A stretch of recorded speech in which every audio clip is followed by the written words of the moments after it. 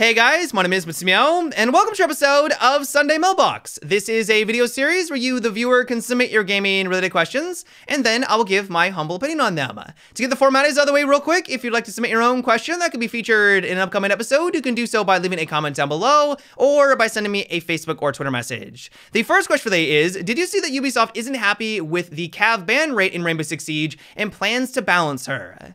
I did see that. The question that I have, though, and the reason why I'm a bit confused by this statement, is I just don't know how they're going to rework her. A lot of people, when they saw this announcement, automatically assumed that this meant that Ubisoft was going to nerf her, try to reduce her influence so that she's nowhere near as powerful, so that in the hopes that she isn't going to be sidelined as often.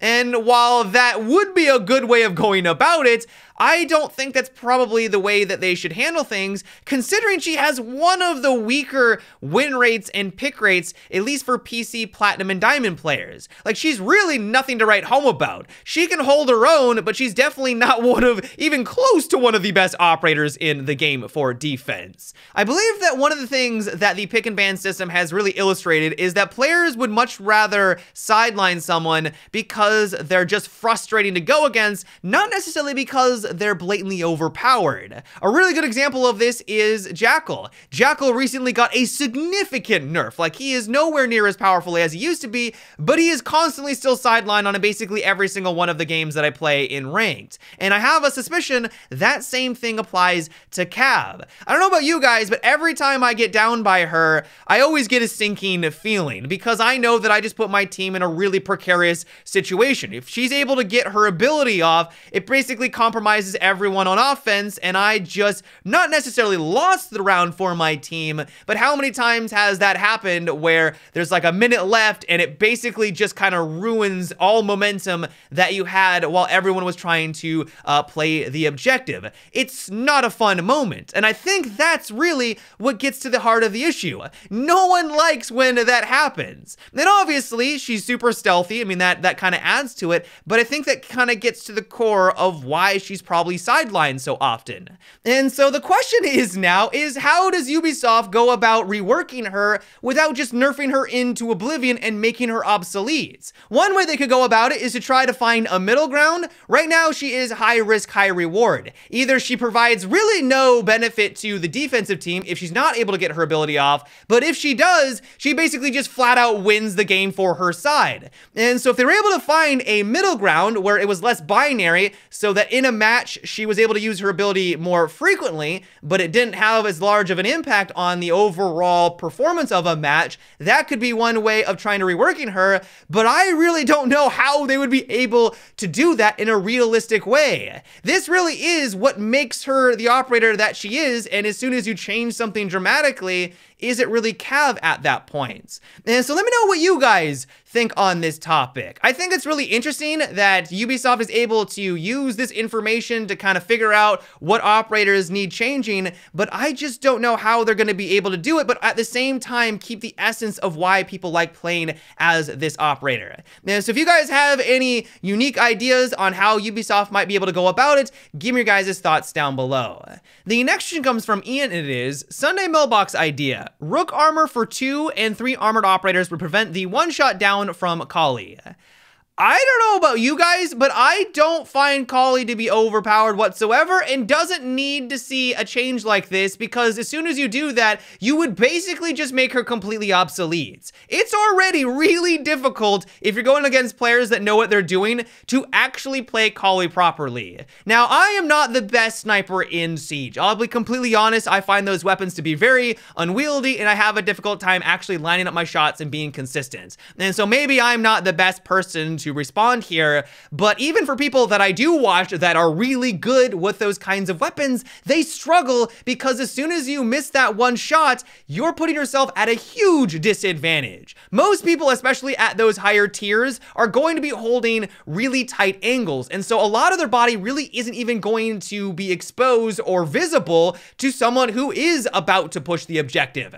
And so while it's great that she has that one-shot potential, it doesn't matter when the only thing that's out in the open is someone someone's face. Like, you would be better off using any other character in the game in those kinds of situations. And so I feel like it's because of all of those weaknesses that if all of a sudden someone like Rook, one of the more popular operators in the game, if he had the ability to then protect everyone who was 2 armor or even 3 armor, or even if it was just 3 armored operators, they would no longer get downed with that one shot. That would just make her useless. Maybe I'll change my opinion in the next couple of weeks or months when people get really comfortable with her and figure out how to use her properly.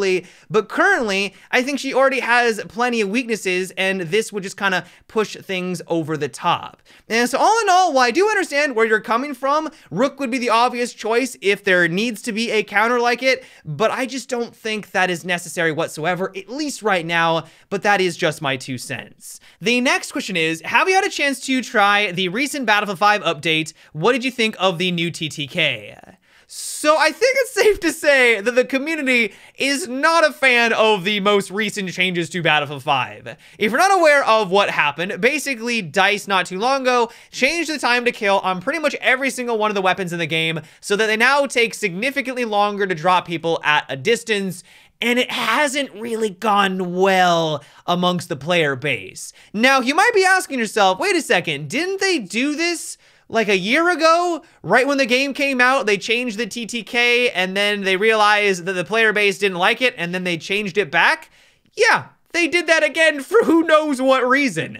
The question that I think is on everyone's mind right now is, why did DICE decide to do this now, a year after release? By and large, the community, I think, was having a more positive reception to the game overall. The Pacific content that came out about a month ago was really well received. I think most people feel like those are some of the best maps that have been introduced into Battlefield in quite some time. Things seemed like they were on the up and up, and then they did something like this. The one theory that I think holds weight is that DICE is just simply trying to stop people from leaving their game. A lot of people apparently are picking it up and then leaving after a couple of games and never coming back. And obviously, because this is a games as service, they want people to be playing for long stretches so that they're more likely to buy those microtransactions. To have people join and then leave and then never play the game ever again just isn't good for DICE or EA, and so they're trying to resolve that issue.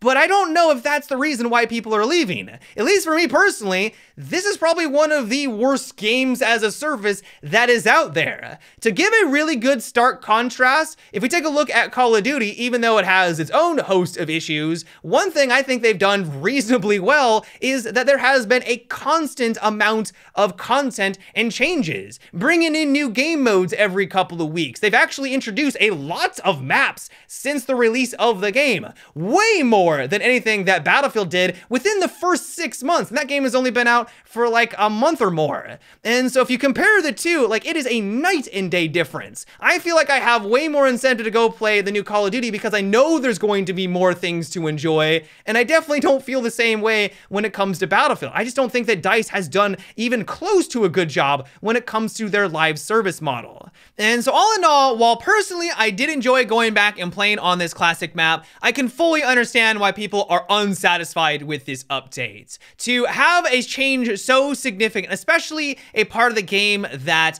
the vast majority of the player base enjoyed, and was one of the reasons why they continued to play the game, to all of a sudden just kind of throw that out the window isn't really a good look. If you're trying to maintain your player base or gain more players, having an unhappy community probably isn't the best way of going about it, but I guess time will tell on that one. The next question comes from Tyler, and it is, what do you think about having more sensitivity options for Siege? Like being able to change your sensitivity for snipers or secondaries. I feel like it would be a nice quality of life change. What are your thoughts?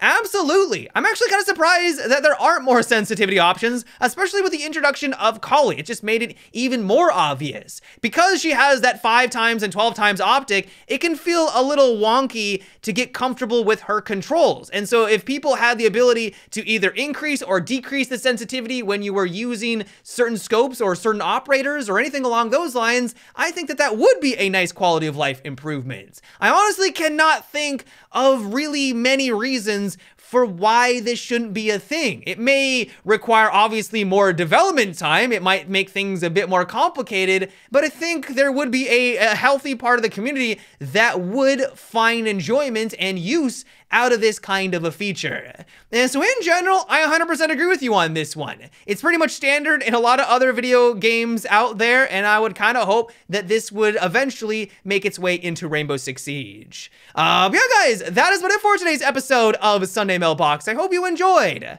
Let me know what you thought about what we discussed in today's video. Do you think that Kali needs to have some sort of counter introduced into Rainbow Six Siege? Do you think that she's too strong? Do you think that she's in a well-balanced state right now? Give me your guys' thoughts down below. As always, if you'd like to submit your own question for an upcoming episode, you can also leave a comment or by sending me a Facebook or Twitter message. But until next time, guys, have a good one and take it easy.